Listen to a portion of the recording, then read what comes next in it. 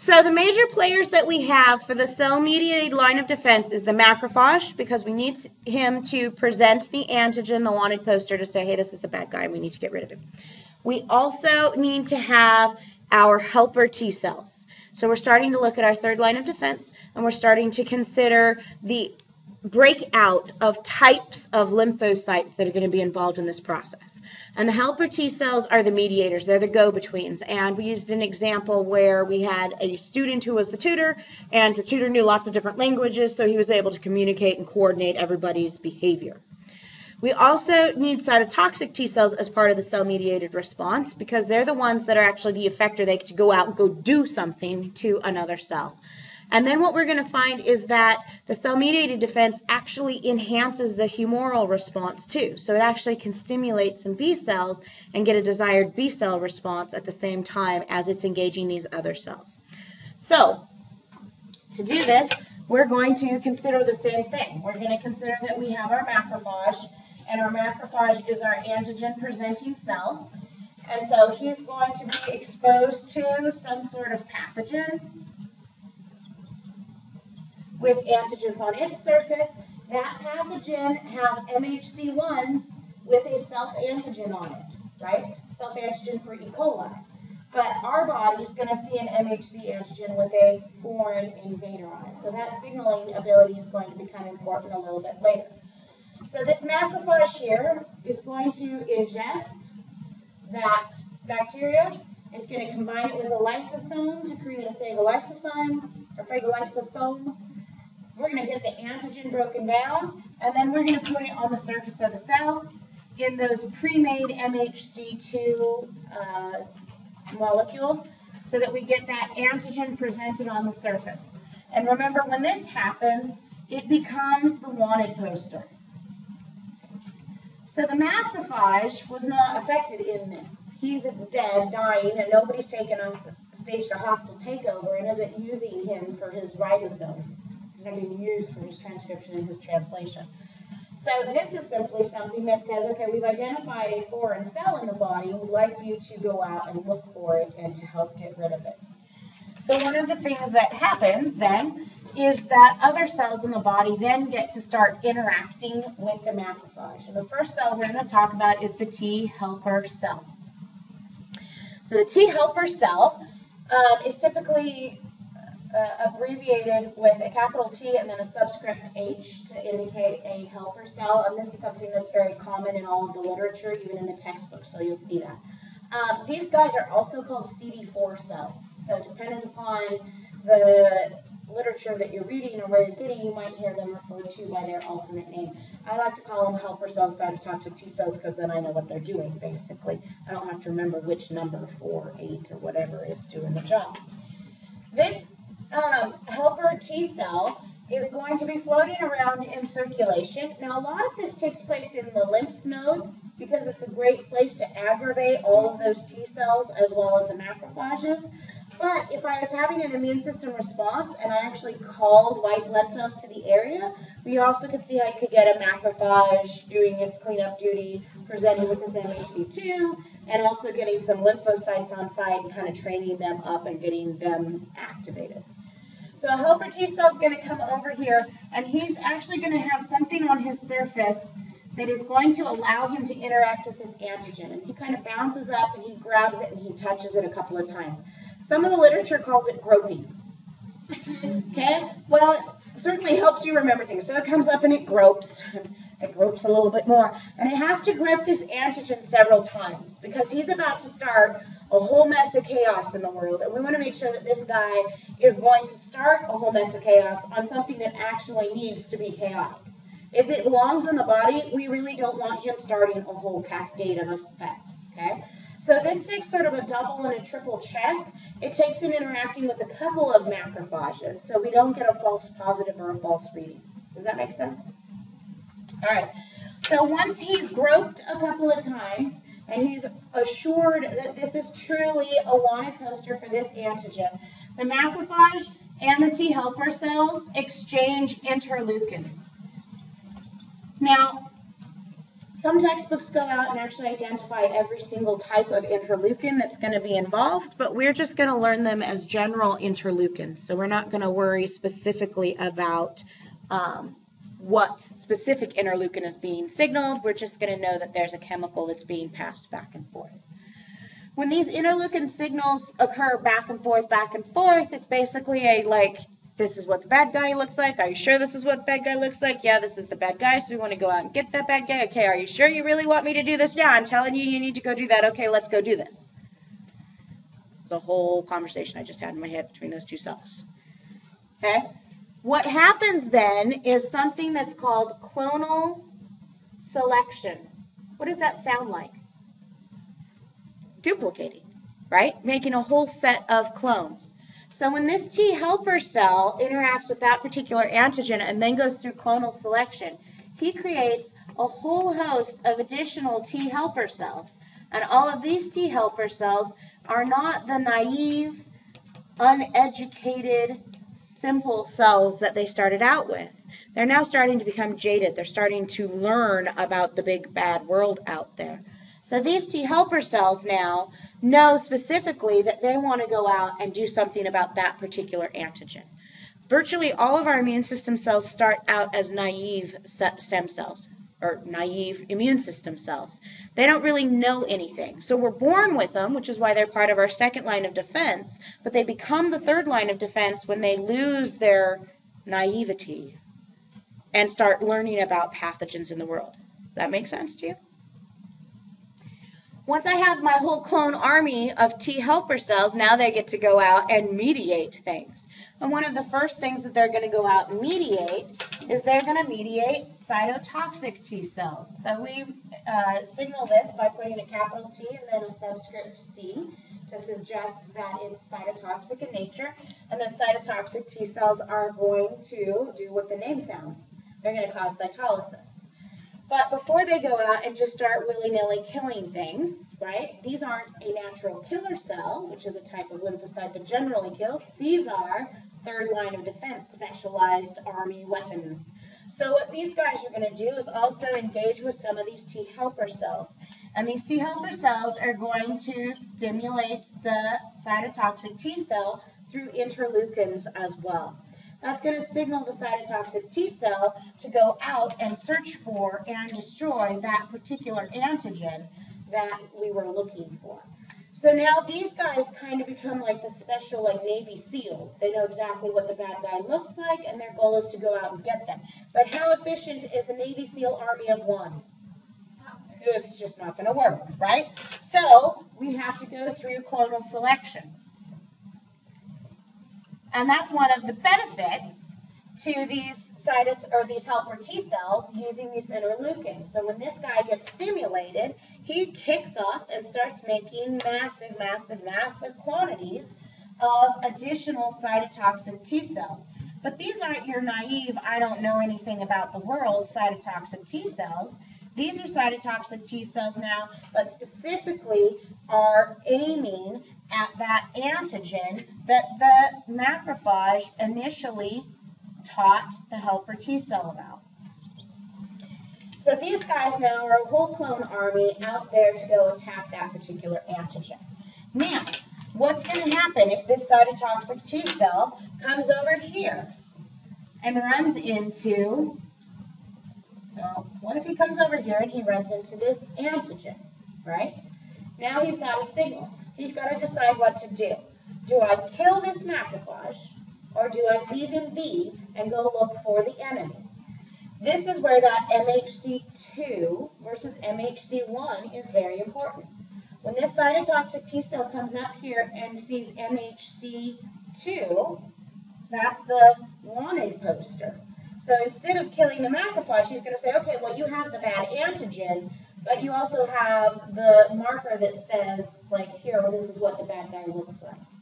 So the macrophage doesn't get destroyed in this process because the cytotoxic T cells are looking for only a cell that has the MHC1 with a non-self antigen. So if there's additional diseases in the body, And typically when our immune system's kind of going nuts and doing this, it is because we've been infected with some sort of organism and we potentially have a disease state, right? So all the while your immune system's working on trying to make you healthy, and in the meantime you're sounding like this, and you've got a runny nose, and you've got all those full-blown symptoms because you're going through all those stages of disease while your immune system's trying to catch up to speed and get running, okay? So once this immune system's up and running, if this cytotoxic T cell comes over here and gropes this guy, now he's going to see the MHC1 with the foreign antigen on its surface, and he's going to rain down perforin and granzymes, right? All of those digestive exoenzymes that are going to poke a bunch of holes in this guy and destroy him. Does that make sense? So the cell-mediated response, first off, and believe it or not, we're not done yet, okay, starts with this macrophage processing an antigen, putting it on the surface and creating the wanted poster.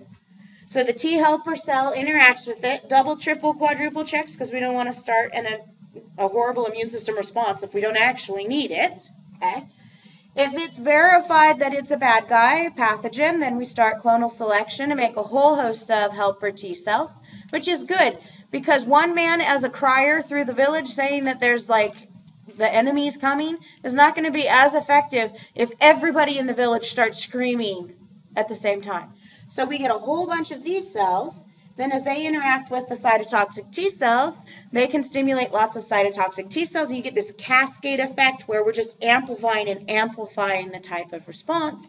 And these guys are considered an effector cell, and that they go out and actually attack the pathogens in the body. Okay?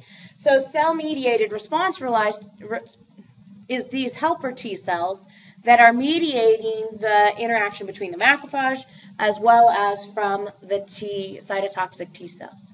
Now, in addition to that, they also interact with another type of cell. The other type of cell that they interact with are the B cells. And when we look at B cells, what we'll find is that B cells can sort of self-stimulate themselves, but they also can be stimulated by the cell-mediated response. So we typically say there's two types of response, an independent response and a dependent response.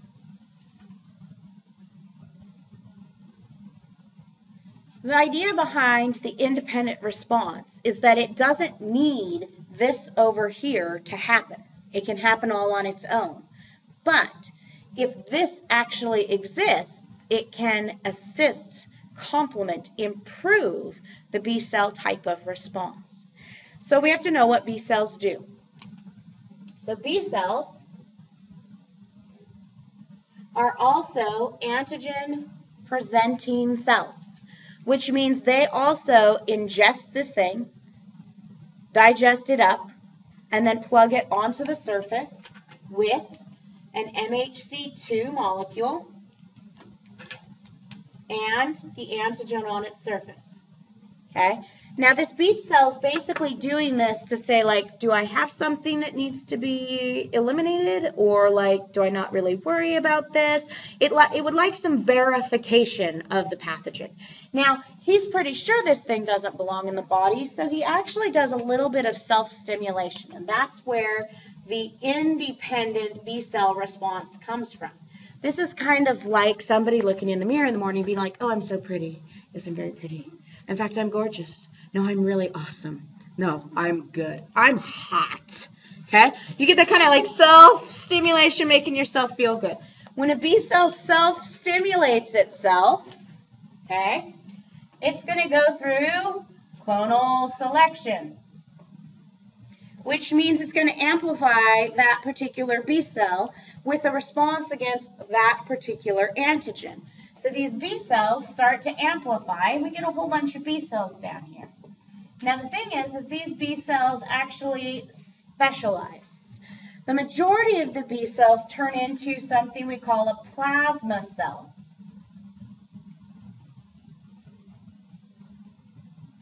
And those plasma cells really kick up the transcription and the translation process to create antibodies against that antigen. So suddenly we now have a whole host or complement of antibodies that are being produced that are released into circulation. Now we'll talk in a little bit about what those do. But before we talk about what the antibodies do, we have to figure out what the other B cells become. A portion of the other B cells become memory cells. And really, across the body, basically all of these cells can become memory cells. So T helper cells, once the T regulatory cells come through and say, okay, good job, like settle down, calm down, immune system response over, okay? These guys don't keel off and die, they stay around so that if we're ever infected another time, we can have a much quicker response because I don't have to go through a clonal selection the next time. I already have my army of clones out there ready to attack the pathogen, okay? So this process takes a fair amount of time. In fact, the primary response by B cells to make those antibodies takes 10 to 14 days. Is it any wonder we're sicker than a dog while we're waiting for these antibodies to be produced? This process is going to take a significant amount of time because the macrophage, even though he pre-made these MHC2 molecules, so they were ready to plug in, he still has to process that thing. Then it's going to take time for some of these helper T cells to actually interact with enough macrophages for them to be stimulated. Remember, they have to do like a double, triple, quadruple check to make sure there's really a pathogen. And they don't want to listen to just one macrophage. They want to look at several macrophages to make sure that all the macrophages are actually signaling the same thing. This clonal selection takes time. This clonal selection takes time. And here's the cell-mediated assistance of the B cell. In the T cell dependent response, these helper T cells can also interact with the B cell. And when the helper T cell interacts with the B cell, it also releases more interleukin. This is why I used that example of the helper T cell being the tutor who knows multiple languages. So the helper T cell speaks macrophage-ese. The helper T cell speaks cytotoxes. And the helper T cell speaks B-cellese. That's a great name. Okay? So different interleukins for these different cells, but the T helper cell is able to coordinate the activity of all of them. When the T helper cell does this, this is even better than looking in the mirror and self-stimulating yourself. This is all of the other people of the world going, oh my God, you're so beautiful. You're so gorgeous. Man, you're totally hot today, right? So when that occurs, it goes through a massive clonal selection and produces tons and tons and tons of plasma cells, as well as more of these memory B cells. Okay? Now, that's all good. 10 to 14 days, the first time your body goes through this. Once you have the memory B cells, the memory helper cells, the memory cytotoxic T cells, the whole thing speeds up and can occur at a much quicker rate. So we say the primary infection takes 10 to 14 days to kickstart the antibodies. Secondary, or there and above, tertiary, quaternary, no matter how many times you run into it afterwards, it takes between 24 and 48 hours to kick up antibody production. So that example of a head cold I've talked about before, where you kind of feel that tickle of the head cold and you think maybe you're going to get sick, but then it disappears, like you went and took a nap, you drank some hot tea, and poof, it was magically cured. Chances are your body knew about it, and so you kicked up that 24 to 48 hours worth of antibodies, and you were able to beat the disease before the disease caused the signs and symptoms in you. Now, that other time where you got that tickle and the itch and you took your nap and you drank a bunch of hot tea and then you woke up with the full-blown illness, your body had never seen that particular antigen before, so it had to go through this whole process to get everything started. That makes sense?